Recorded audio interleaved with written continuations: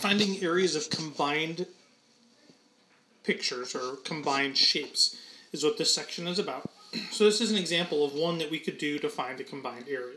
I say combined because when you look at this, you're going to actually see that, you know, this right here, if we would draw down that imaginary line, I would then have a square. I know it's a square because the three sides here, and this is 90 degrees, and I probably should draw in here, that one's also 90 degrees. Once I know that, then I know it's a square, which means I know that I can determine that this down here is 10. So now what I have is I have a square,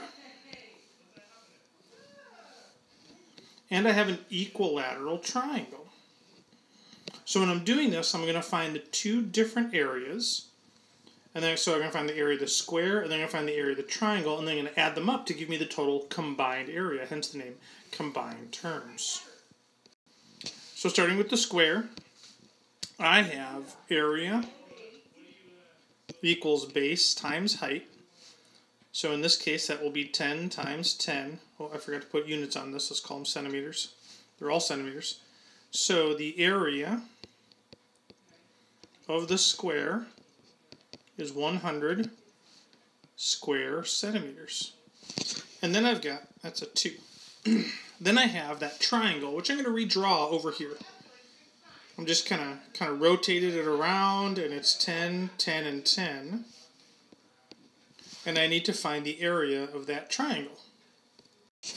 Going to the formula card that we have that area of an equilateral triangle is equal to square root of 3 divided by 4 times the side squared.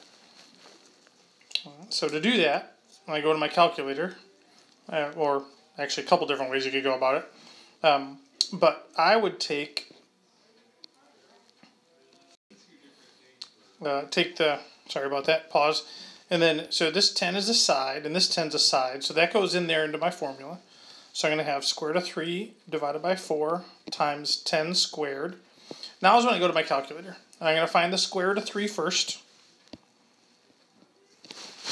which is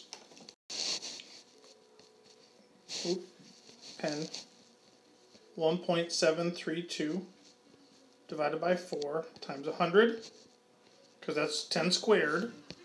10 squared, because we actually should have done this first because it's exponents for order of operations. Then roots, then we'll do the division and the multiplying. Make that a little bit smaller, so then I have, in my calculator, I'm going to type in 1.732 divided by 4 times 100 equals 43.3 centimeters squared. So my total area is these two together. Or add them up and I have 143.3 centimeters squared. And that's the area for finding that combined area. So now I'm going to have this image. I'm going to find the combined area. So what I have really is I've got this image down here, or this figure, and then this figure.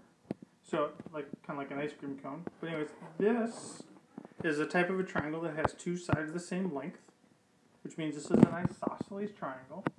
And then I see these little dashed lines. So these are telling me things about these different pieces and parts. So I'm going to take it apart first and say, okay, first off, I have this top image here, which is a semicircle or a hemisphere, so half a circle. From here to the edge is 1. And then I remember the area formula for a circle. Area equals pi times r squared. Pi r squared. So area equals pi times 1 squared. Remember that 1 squared is 1. It's 1 times 1. So it's 1 times pi. So the area is equal to 3.14159. But remember, this is the area formula for a whole circle. What do I have? I have a half of a circle. So I need to take this area and divide it by 2. So it's half of pi. So that will be 1.57. Make that inches. Inches squared. And this is the area of that hemisphere. So now, my image, all the way across here, that's that area. 1.57. Now I got this little triangle, I got to do something with that. So I redrew it, and this distance, remember, was 1, which means the whole distance across is going to be 2. And then this line was drawn in there, 90 degrees, and that was given as 3.873. Why is that on there? So what you really have going on now is we have this image that's really a triangle with 2 equal sides, isosceles triangle, and this is my height. And this is now my base. So what I would have used before is the isosceles triangle formula, but I don't actually have to do that because I drew in this little thing down here. All my numbers are upside down because I took this and I spun the whole thing around, right?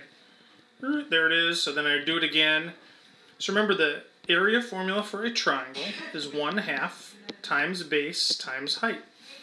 And in this formula, I can see that the base of that original figure is that whole length there. The base is the bottom, so that's a base length of 2 inches, and my height was given as 3.873.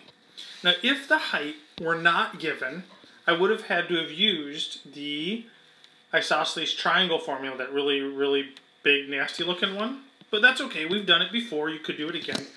All right, so I'm going to multiply 0.5, or 1/2, same thing, 0.5 is the same as 1/2, times 2, times 3.873, and I get an area of 3.873. And sometimes, so you might be going, what? Remember, 1/2 times 2, what's half of 2? Half of 2 is 1, 1 times that number.